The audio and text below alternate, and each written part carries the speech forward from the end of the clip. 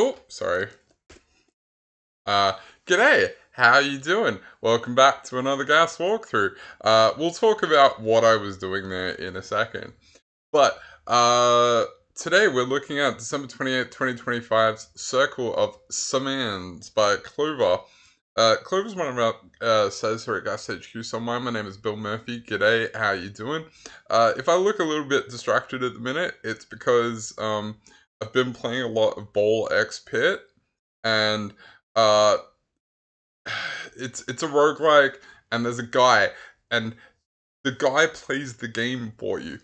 I don't have my hands on a controller right now, but my PS5 is playing itself. Um, I feel like there's a joke about relationships in there, but we'll get to that. Or we won't, unlike the thing that I was looking at earlier. Pardon me. We are Gas, genuinely approachable Sudoku. We create, set, and solve genuinely approachable Sudoku for you, the person watching this. You will find the link to today's puzzle in the description down below. You will also find hat times. 2 hats for a very fast time, 1 hat for a pretty fast time, and everyone gets a dinosaur because we love you all equally. That being said, I'm going to jump into it now. Let's do it. So, I forgot what this one, what type of puzzle this is. This is a... Clover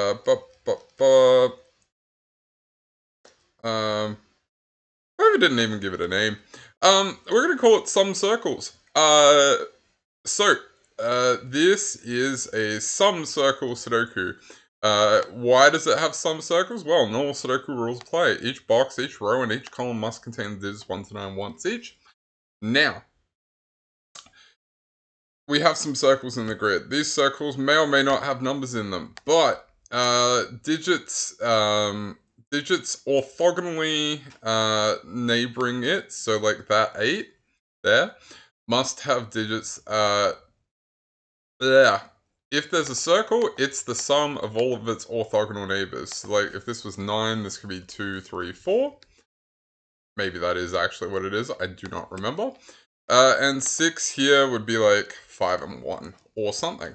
That's it. That's all you need to know to solve today's puzzle. That being said, I'm going to get into it now. Let's do it. So, when I tested this puzzle, and that's what you saw when I loaded in, when I tested this puzzle, I got a fairly reasonable time. But the way I did it involved a step which is a little tricky for what we'd call gas.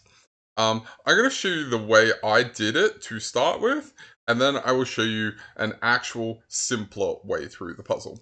So, this 6 has to be an absolute minimum of 1, 2, 1, 2, because that's the lowest these two could sum to, and those two could sum to. Now, this cell can't be that cell, so it must be there in box 1. If both of these were 2, this would have to be 1, 2, which would break.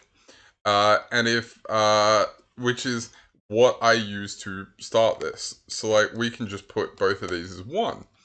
Now, that is quite hard for gas. So let's do it a bit better way. What's the lowest these 3 cells can sum to? 1, 2, 3. What is that? It's got to be a 1. That's it. That's how you actually start this puzzle. 2, 1. Both of those are 1. This is a 2. Now, this is a 3 or a 4, but is that a 3 or a 4? No, that's a 4 or a 5. Now, because this is 2, these two have to sum to 5. But because this cell sees a 2 there, and that one sees a 2 there, it can't be 2, 3, so it must be 1 and 4. 1 goes there, 4 goes there. This is 5 and 2. Now, this 3 down here is going to make that a 9 and a 3.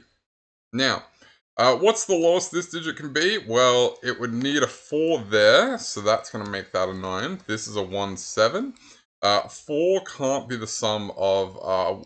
1 can't be the sum of 3 digits, so that's a 7. Well, it can, but, you know, we're not really doing that math today. That's a 5. Now, Can I do anything else before I go the other way? Nope. Let's do it. What's the lowest this can be? Well, a lot. This is a better way. We've done a lot of arrow Sudoku before. Lowest 3 digits can sum to is 6, but we have 6, 7, 8 there, so this has to be 9. If this can't have a 2, it must have 3 and 5 to make 8, because we're already using the 1. So, this is going to be 3, this is going to be 5, this is 2 and 8, but 8, 2, and 1 go like that. 2 here is going to be a 4 there. 6 and 7. This is a 3. Oh, 9 there is going to put a 9 and a 5. This is a 4 and a 7. Now, let's go back the other way. This 9, 4, 8 means that that's a 3. This cell sees 9 and 4, making this an 8. 9 and 4 go that way. This is 5, 8. 6 there. Now, this is a 3, which means that has to sum to 6. Do I know which way that goes? No. This has to sum to 6. I mean, I know that that's the low digit and that's the high digit, but I don't know which way it goes. Now. Oh, I could have written this in all the way back at the start. Well, not quite. I needed that 7. 5 and 6 see that cell. This cell sees 5 and 6. So this has to be 1 and 7. 7 here is going to tell us which way around that goes. 2, 7 here. 1, 2 here. 2, 3, and 6. This is a 2, which puts 2 there. This is 3 and 6. This can never be a 6 because I need to put a 1 in both of those cells as a minimum, making that 10. So that's 3 and 6. Now, that's 3 and 2. The lowest that cell can be, because I've already got 1 and 2 there, has to be a 3, so that goes like that. Now, this is 4, 5, 8. 4 out. This is 6, 7. 7, 6 going that way. 8, making that 8 and 6. 3, 4, 5 along there.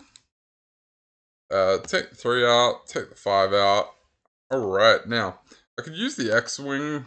Okay, well, let's talk, am I going to find any digits faster? Let's have a look. 9s. I've only got 1 9 left to place in the grid, and it goes there.